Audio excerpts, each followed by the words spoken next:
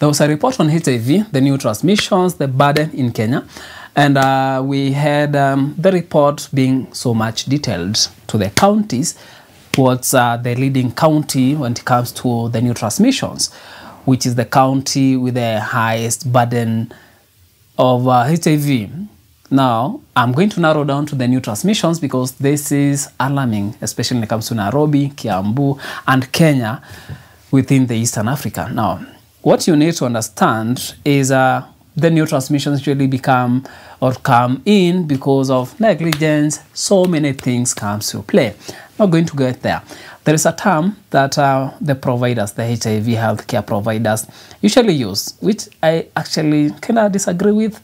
I differ. And it's not so much accurate. Undetectable, intransmissible. Now, this is supposed to mean that if your viral load is undetectable, you're not going to be able to transmit this to other people. I don't know how accurate this is, but I'm going to give you the facts that I know.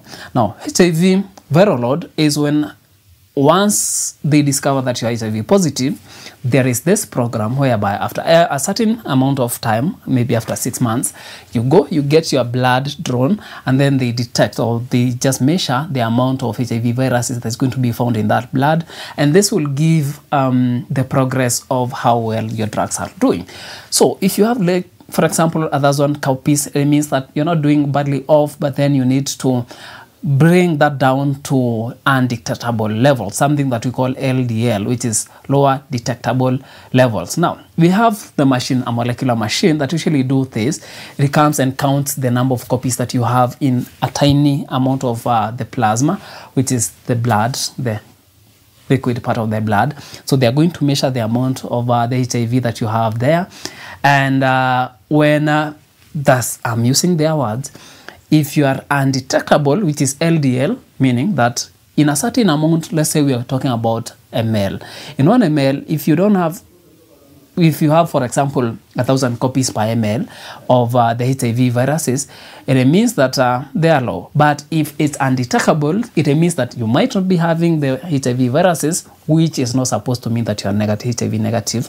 It might mean that the ARVs are working so well at suppressing, even your immunity is working so well at suppressing HIV to a point here. In that 1 ml of blood, you're going to find 4 copies of HIV. So if it goes beyond that, let's say, for example, the machine that I'm using can be able to detect 4 copies. This is very specific. 4 copies per microliter or per ml. We're going to pick ml. It's a little bit common.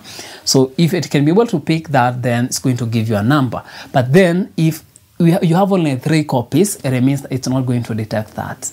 Chances are very, very high that it's not going to detect anything. You still have the copies, yes. The level or the rate at which you can, or the chances of you transmitting are low, but you still have a chance of transmitting that infection to other people, because it doesn't mean you can even be having only 1 copy in a 1 microliter or that 1 ml of blood. You can be having just only that 1 copy, but suppose that when you're meeting that one partner, that's when you're going to give them the chance of that just 1% or that one copy. You're just going to give them. It just only take you only 1 copy to get into someone's mucosa. It finds an antigen presenting cell. It grabs that particle. It gets inside and it starts now creating new copies, and that's a new transmission. So what I mean is that it's a very good phrase, yes, but it's not scientifically correct to say that because it's misleading. It doesn't give you the facts.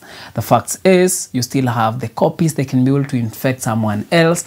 And when it comes to HIV, it's just by chances.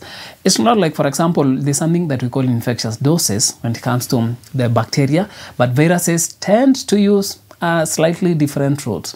Yes, we have viruses that will follow that, but trust me, HIV will just pick only if it can be able to just go into your mucosa or just find a cell that contains CD4 receptor.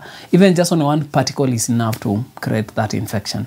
So it's just based on the fact that maybe it's not, the chances are very low. So are you going to take the chances? So that's one thing.